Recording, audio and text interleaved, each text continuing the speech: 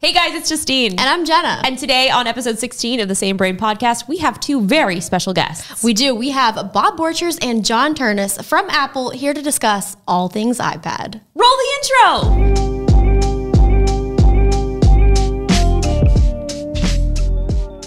I'm Bob Borchers, and I work in product marketing at Apple. And I'm John Ternus, and I work in hardware engineering. Thank you guys so much for hanging out with us on our podcast. This is super exciting. It was just this tiny thing that we kind of started, and we were obviously home for so much. We're like, let's just start a podcast. And now we have incredible people like you on our podcast, and we're just very thankful. What's even more exciting about all of this is the reason that we started this podcast is because of the iPad Pro.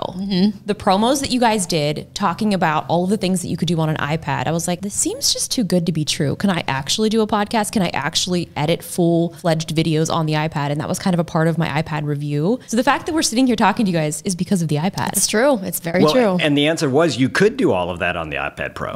I know. I was honestly so surprised because, I mean, obviously I use the iPad for a lot of things, mostly, you know, some content creation, but I never really put that much effort into seeing if I could use this as my only device. And I think that's one of the things that I was genuinely really shocked by. That's awesome to hear. Yeah. So, I mean, for you guys, like working on these products, you see so many different ways that they're being used.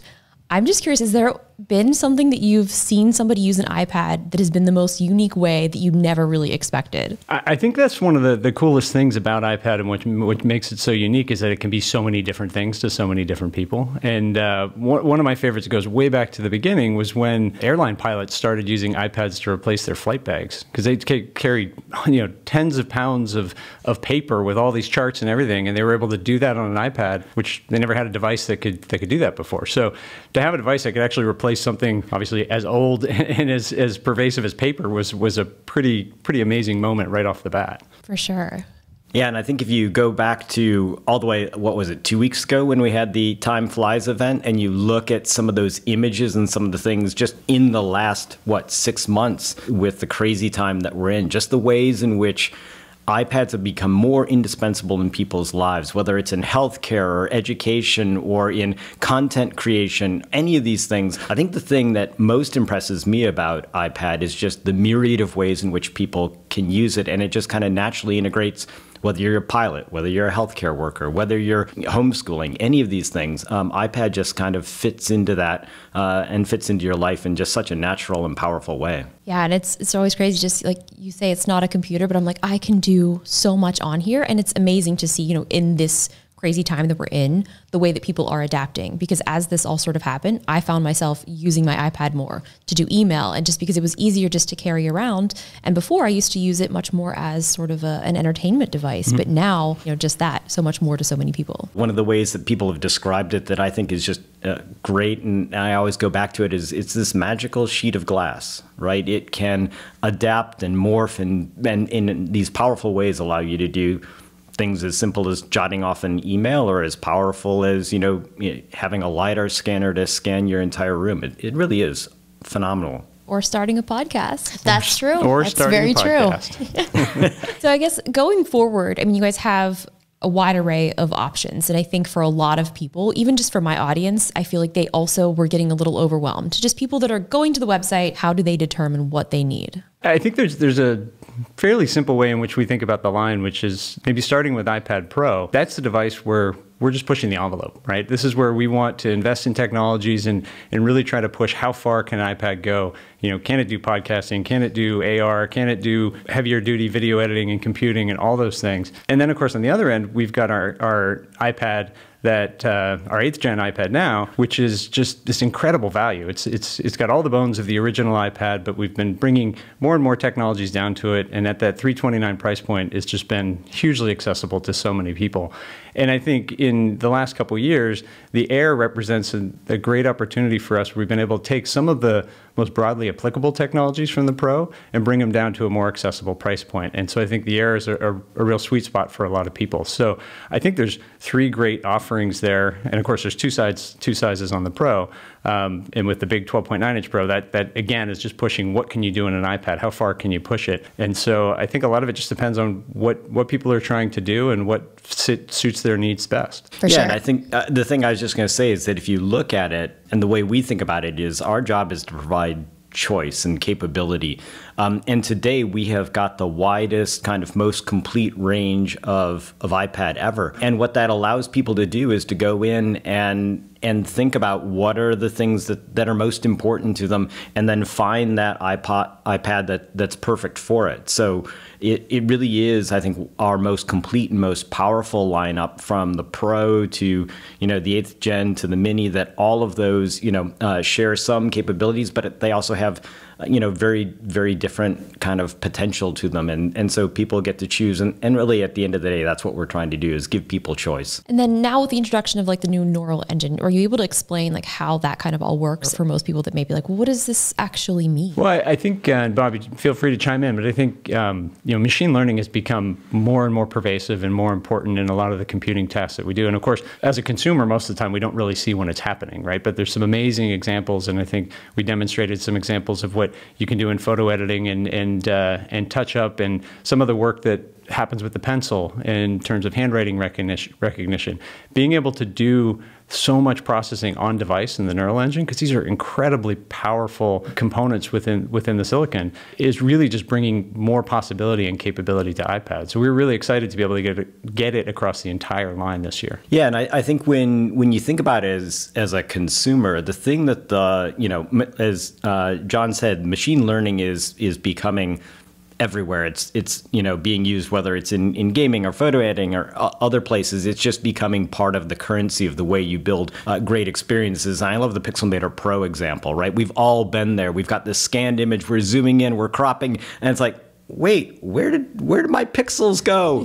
And the power of machine learning is to be able to go and do some of those amazing things. And the great thing about having that capability on the device is you actually keep all that information on the device. So as you guys know, we are passionate about and believe so strongly in privacy. And so there's this great combination of being able to do these things on device, which means they're faster, they're more powerful, but they're also more private. And so that we think is just an incredible capability that developers and consumers will appreciate more and more over time. It's also really exciting to have the fingerprint scanner back. It makes such a difference because people are so used to using Face ID and things like that. And now going back to school, like this may be the devices that a lot of kids are using. So as long as they have their masks on, they're still able to unlock their iPads. And John should tell you the story. I mean, that is an incredible feat of engineering to get that fingerprint sensor with all of the capability and all of the security into that form factor. I mean, because it's much smaller than the previous version. So is that the same tech, but basically just smaller form factor? It is. I mean, I would say it's an evolution of the technology, right? I mean, we wanted to get to the full screen design, and so we wanted to get rid of that home button in the chin.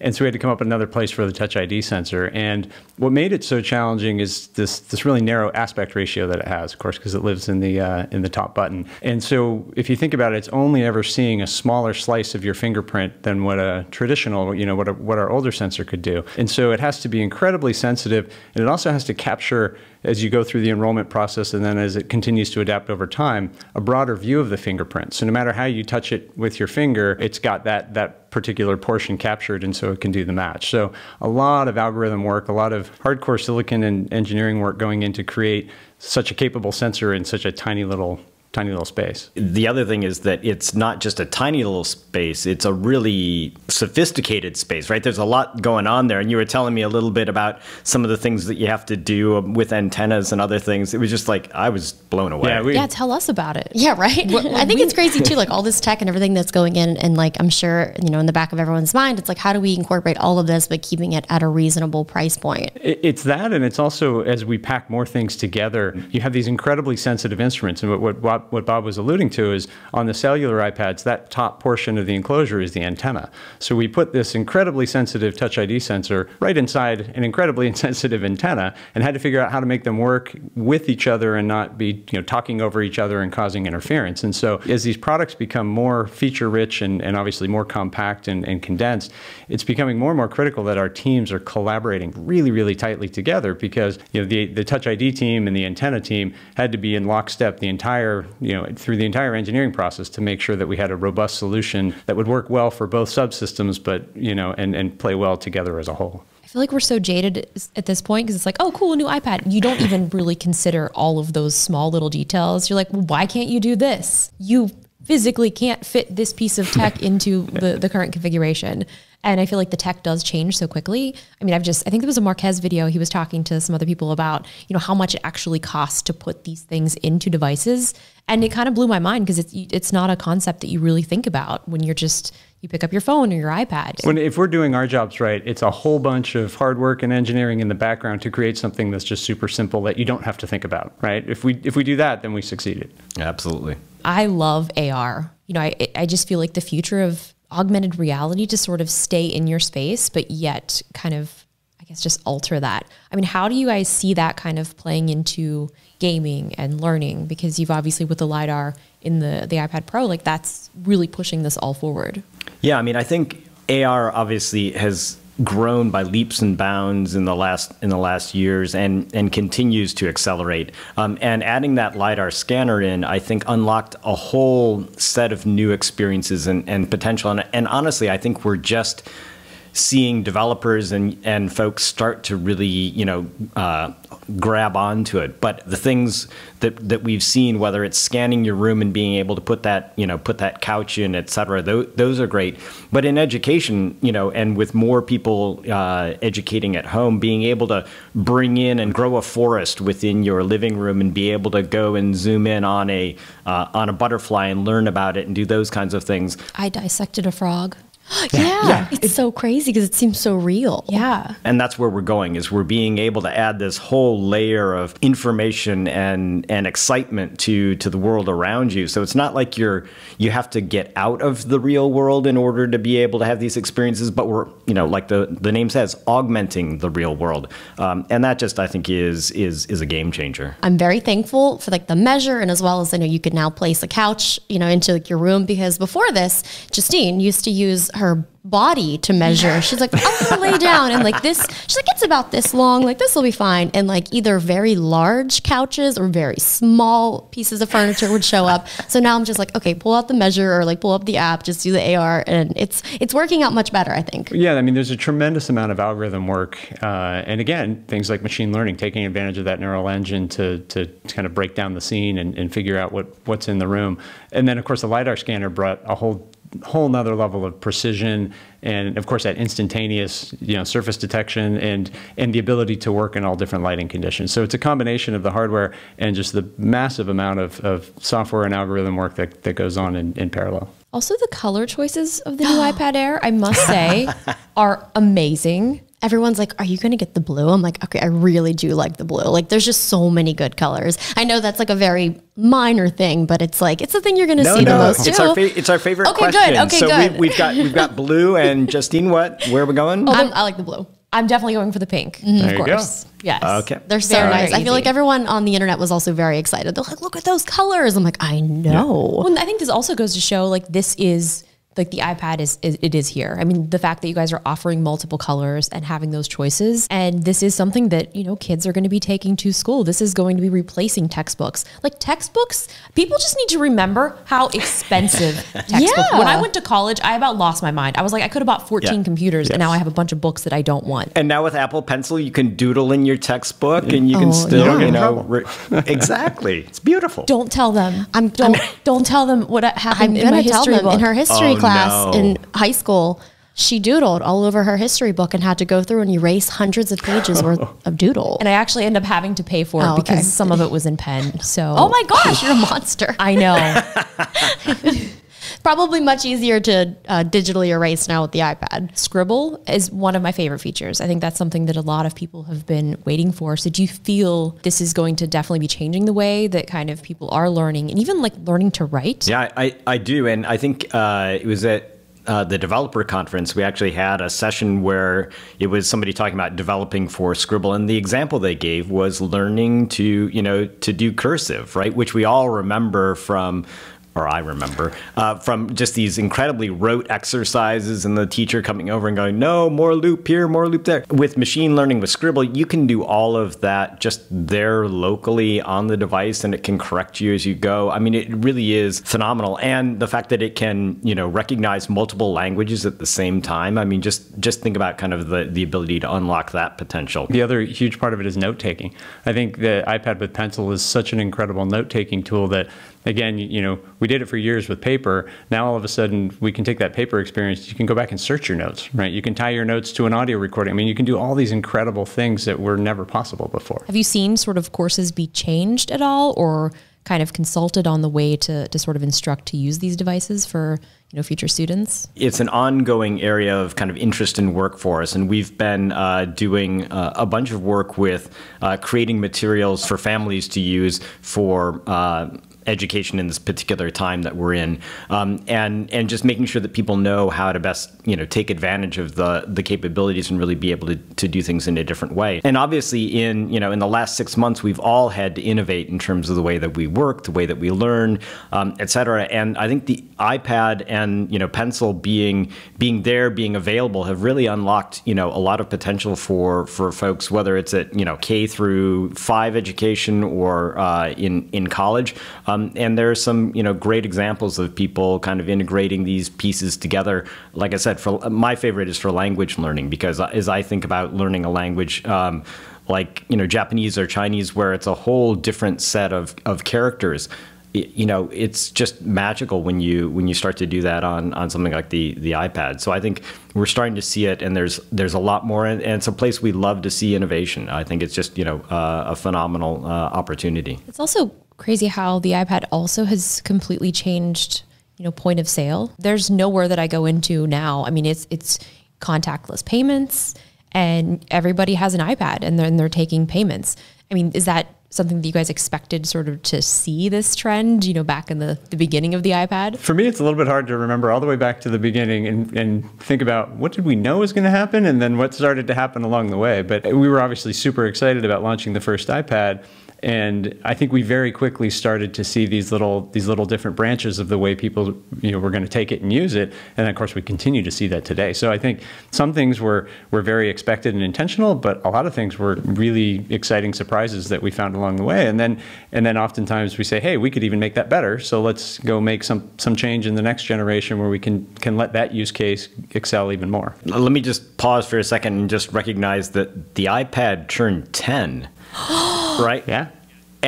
And for 10 straight years, it's been the #1 in customer satisfaction. I would have gotten a cake if I would have remembered. Me too. Oh my gosh. We actually waited outside. I think it was in San Francisco for one of the iPads. And then I remember there was a guy that dressed up his son as an iPad I think it was it might have been the Market Street one in San Francisco, because I lived there for a while, and it was the most incredible thing ever.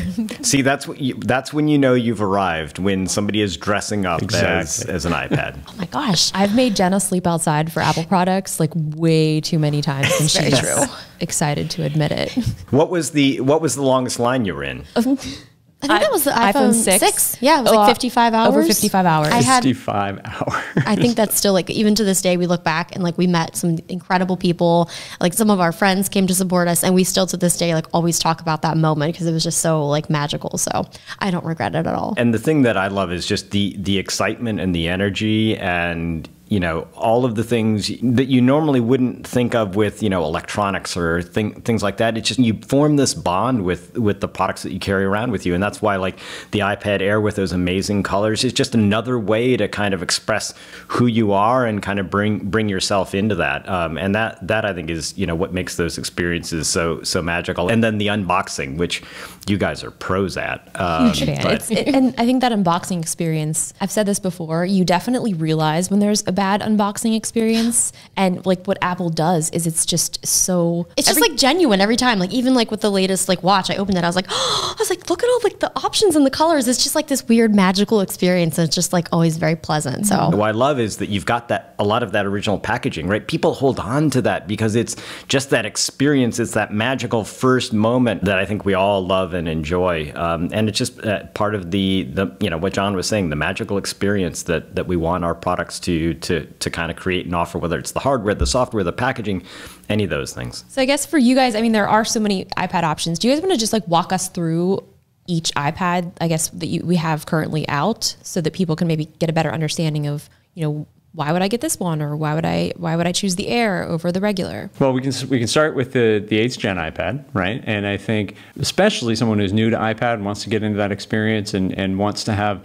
again, just this incredibly great value in terms of its capability and its functionality. It's perfect at doing all the things the original iPad, did, and that we said it's the space between the notebook and the phone. It's perfect for reading or being on the web, email, that kind of stuff. But of course, we've also been bringing other technology to it. So I think with the pencil and the smart keyboard, you have so much flexibility in that device. So I think it's just a really, really solid device for almost anybody, and I think it's been really well received. Stepping up to the iPad Air, again, it's all about bringing some of these pro technologies down, and I think there you get to take advantage of the bigger screen, the greater performance. Maybe if you're a user who's pushing more into higher performance things, whether it's you want to push harder in gaming, or you want to be doing video editing or other things and taking advantage of that more powerful processor, it's just a great option there. And of course, the colors. I mean, we were so excited to be able to bring colors to iPad. So I think that's just anyone who's just excited about the device and showing it off and having those colors. It's the perfect option. And then I think the pros, really it's stepping up into that next level. What do you want to do? How do you want to push things forward? It's amazing how powerful these devices are, and some of the use cases, whether it's photo editing or video editing, or the AR stuff we talked about. Someone really wanting to push farther into AR. It's just an incredible platform for that. And then I think in particular the 12.9. I mean, that's just kind of the ultimate experience with the big canvas. And I think it's been huge for creative pros and artists and anyone who wants that extra space. And I think, as you said in the beginning, Justine, people who are saying, maybe this is the only device I want. I want this to be my computing device because I value all these other capabilities, and it can do everything I want, that I want to do. And I think it's really great for that. And then lastly, of course, we have the Mini. And I think, we've talked about sort of the line of iPads, and the Mini's a little bit off to the side, as I think the people who want the Mini know they want the Mini. It's this incredible form factor. It's super versatile. It's used in all sorts of different ways.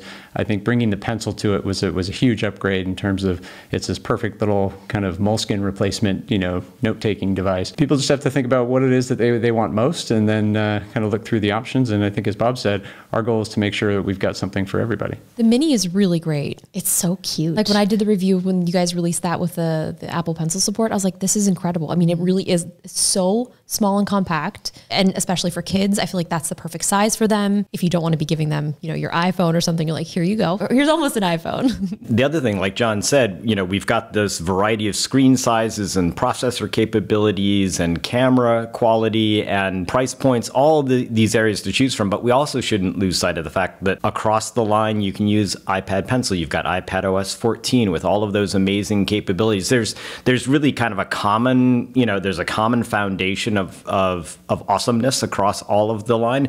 And then you just get to choose what form factor you want that to take in. It's incredible. It's powerful.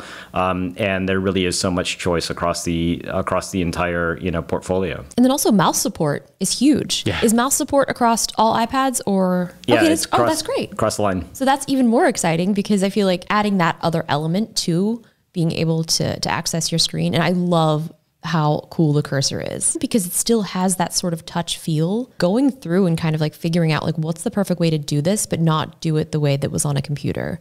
I mean, what was that kind of thought process like? Yeah, I think you actually just hit it on the head, right? Which is the iPad is a touch first experience. And what we didn't want to do was to lose that in adding, trackpad cursor support to it as well. And we wanted to make sure that it had all of the kind of magical elements that you would want and expect. The fact that, as you were just pointing out, it changes and morphs as you hover over different areas and different places, but yet still retains enough of that kind of touch experience that you don't lose context and suddenly think you're in a different operating system. And that really was the inspiration, was to not just, slap a cursor onto iPad OS, but to think about what would that look like in an iPad OS experience? And I have to say that's something I think we do probably differently than many others, and we think, just absolutely passionately about, is how do we make sure that it's, the iPad experience of a cursor as opposed to, just a cursor someplace. It really is, for sure. And I think it extended into the hardware as well with the Magic Keyboard. I mean, we were so excited to bring that out because, as Bob just said, we brought a cursor to iPad in a way that felt perfectly natural to iPad. Nobody was shocked or confused. It just kind of worked, and it was like, oh yeah, that's the way it should work. And then likewise, I think the keyboard, being able to have that experience with the trackpad, but anytime you want, just grab the iPad and pull it right off, and have the super lightweight traditional iPad experience, I think brought it together in a way that it wasn't, let's go try to make this more like a traditional computer. It was more, what do we think this product can evolve into? Yeah, I mean, I absolutely love it. And even just the Magic Keyboard, it really did change the way that I use my iPad for so many things. I mean, just, oh gosh, I mean, I'm preaching to the choir here, so you guys obviously know it's cool. So, but it's just so many of those. We love that you think it's cool. That's the Yeah, most but like important so part. many of those small details, like there's just I mean, I just sit here and honestly look at the cursor. Like it's really great. Just She does. I do. And then she tells me about it. She's like, look at this, look at this, look at this. And I'm like, it is cool. I know. So this is usually every other day when I'm here, I hear about it, but it really is cool. And now I know you guys asked us what colors we would choose for the iPad Air, but what colors would you choose? Ooh. Oh, I know. I was thinking about it. All right, I'll start. I'm going green. I love it. I think like green? it's so unique. It's such a great color. I'm going green. John? Yeah, I think I'm going to have to pick blue. I Yeah, like Team Blue. Yeah, Team Blue. I was actually surprised. The green is a really nice color. Who picked the colors? Was there like a big debate? Was there like a poll that went around apples of like which color would you choose? Like how did you decide? Because there's such, I mean, they're great colors, but like who decides like what this is the final ultimate outcome? Well, I think that's all tied up in the design process with our design team, right? And I think that the colors are selected to complement the product itself, and also kind of the broader palette of other products and everything. And so I think that's part of the secret sauce that I think our ID team does so well. I'm just so excited about the pink one. Not gonna lie. Sky blue, all the way. I think too, one of my favorite features, because I know like there's obviously so many new products and new iPads. It could be helpful for anyone who's in the market. I always use the compare models on Apple's website, and it just kind of lists out like all the the similarities, the specs, and the chip types. So anyone out there who's in the market who might have questions, you can compare the models, and it's a little bit helpful. It's actually a lot helpful. This was also a question that a bunch of other people, I got some tweets about this. Obviously with the new chipset, the A14, I feel like there might be some confusion because people are like, oh, there's an A12Z, there's an A12, there's an A14, but is the A14 better than the A12Z? But that's the Pro. How is the A12Z more powerful than the A12, but is it also more powerful than the A14? Yeah, so I think the bottom line is they're both just powerhouse chips, right? The way to think about it is that the A12Z and the iPad Pro have really been optimized for pro workflows and experiences, especially those that are maybe more graphics intensive. I think you're going to see additional performance from the A12Z. The A14 Bionic is obviously just an amazing feat of engineering. The first 5 nanometer process chip, and incredibly capable with the neural engines and all of the other pieces that kind of come along with it. And it's got 6 CPU cores, 4 GPU cores that are incredibly powerful as well. So I think when you think about it, they're both very capable. The A12Z probably has an advantage when you think about kind of graphic workflows and things that are maybe more graphically intensive.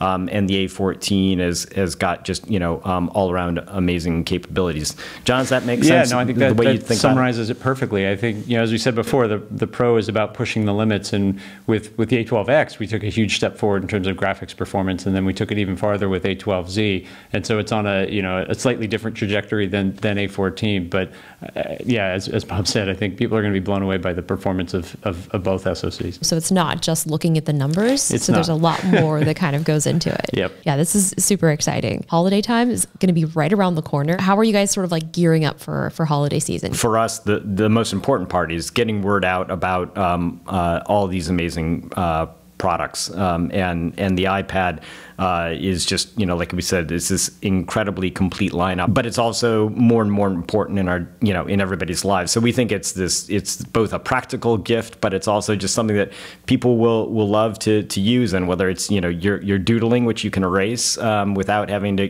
go back to the textbook, or learning a new skill or a new language, we think that there's so much that's there. John and his team and others have been working so hard over the last years, and certainly the last 6 to 9 months, to make sure that we do everything possible to make sure that people can get access to these amazing products. Yeah, I guess it's hard now because, the changes in sort of the Apple stores has been so completely different. But I think you guys have done a really great job of kind of adjusting to make this sort of the new normal with appointments, because you went in the other day. I did, yeah, and everything was very, up to code, and they're like, well, we're doing appointments only. It was super limited, and I think that's really good that they're taking all the precautions too. So, well, I think that's one of the great things, right? Is that what has always been the hallmark of Apple retail has been just these amazing people. Right, the people that you go in that you can ask questions of, and they miraculously know the answer. And I think one of the things that's been great is some of those folks have actually now gone and started to answer calls when people call in. So it might be you're talking to the retail specialist who can't work in that physical environment, but still wants to connect and provide their kind of energy, expertise, understanding, via phone or chat. So wherever possible, we all have to adapt in this new environment. And I think the retail team has just absolutely done a phenomenal job. And obviously, we all hope and long for the day where we can all go back in and just kind of hang out and explore in the store. But until that day, we're just going to make sure that we're giving people the information and kind of the connection that they really want in whatever way we can do safely. For sure. And I think you guys have done a great job. So it's been great to sort of have you guys again set that standard of how retail should be done. And I think that was one of the things that I really missed. Like, I would just go into the Apple store and just hang out. And I think, I do look forward to the day that we can do that again, because a lot of the new stores, they started shaping them for that kind of activity to come in and learn. We went to one of the Today at Apple sessions and learned to draw on the iPad. It was one of the most fun. We brought all of our friends and we just hung out. And that's, yeah. Oh my gosh, it's making me so sad. I know. But it's okay. We will get there again one day. But yeah, in the meantime, Apple has been doing an incredible job. Even the support. So, you're not, after you have the product, I was texting Apple support the other day. I didn't even know that was a thing. I texted you, I go, I'm talking to Apple via text. It was just, it was incredible. I was so shocked that it was a thing. So having that type of accessibility too, because I don't really like talking on the phone. So I handled my solution texting Apple support, and it was incredible. Well, this has been really awesome. I guess one last question. I guess it's a two-part. So do you have a favorite app, and what's your favorite Apple arcade game? That's a tough question. You go first, I know, Bob. I'm so sorry. I've stumped you guys. Oh my gosh. The thing, though, I love most about arcade really is just I can dip my toe into any one of a number of games and just try them, because it's one of those things where I'm not a heavy gamer, but I enjoy just those little moments and joyful experiences, and I only know if it's the right thing if I can spend 2 or 3 minutes in it and play it. And that's always been a big barrier for me to go buy a game or download it or something like that. But with arcade, I've got them all right there. On the app side, I think there are a myriad of great applications out there. I do think when I look at things like Photoshop and Illustrator and kind of these incredibly powerful tools that I occasionally use in my work and home life, it's just I'm always amazed at what they can do and how well they're able to take advantage of all those capabilities. Yeah, and I'm with Bob on the pro stuff, in particular with Pencil. I think one of the ones that I've had a lot of fun with is Lightroom, and I actually hadn't used it that much prior to using it on the iPad. And back when we could do more traveling, I like to go on trips, take a lot of pictures, and the experience of on the flight on the way back home, actually going in and doing my edits and everything on my photos was mind-blowing at first and super fun and powerful, and that's always been really exciting to do. That's awesome. Lightroom's my favorite too. Yeah, Jenna's real into Lightroom. I love it. It's great. Well, thank you guys. Was there anything else that you wanted to add that we should look out for, or anything else that you'd like to say to the people?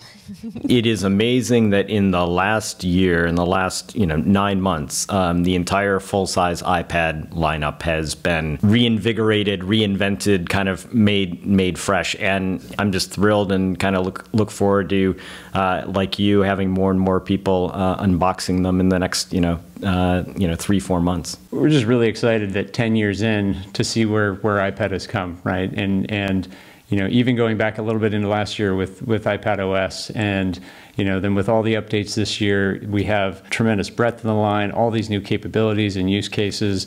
It's been a pretty it's been a pretty amazing and fun 10 years, and we're all super excited about the next 10. I still can't believe it's I been can't 10 either. years. That's insane. Wow. I'm like shocked. Should we plan on 10 years from today? So I'll see you guys You got it. 20, Yep. 30. Cool. I will Almost- send Put it you in an your iCal invite. 2030. Yeah. Oh my gosh. Oh, that's Expect it in your inbox shortly. We'll look for it. Thanks Thank so much you for the guys. time. This has been a ton of Thank fun. you, Thanks. Beth. Thank you. awesome. We appreciate it. Bye. All right, see you. Bye. Jenna, this is so much fun. I know, that was amazing. And Bob and John, thank you guys so much for being on our podcast. That was incredible. This was a really great way to celebrate 10 years of iPad. I can't believe it. Like, a decade is a very long time. I know. I mean, it feels like this year has been 10 years, all crammed into, the past 7 months. So just to kind of really relive the history of the iPad and what it has done over the course of the past 6 months to help people learn, to help people connect, just even FaceTime. That's the only way that we've seen our family.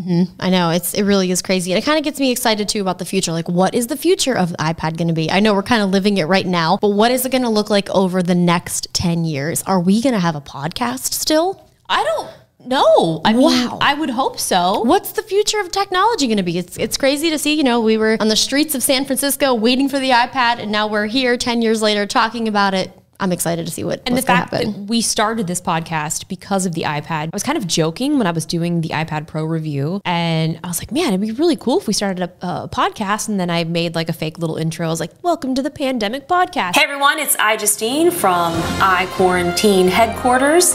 Today we're going to be talking about some stuff that I've been doing, and I've been doing a lot of things. I've been putting eyebrows on my dog.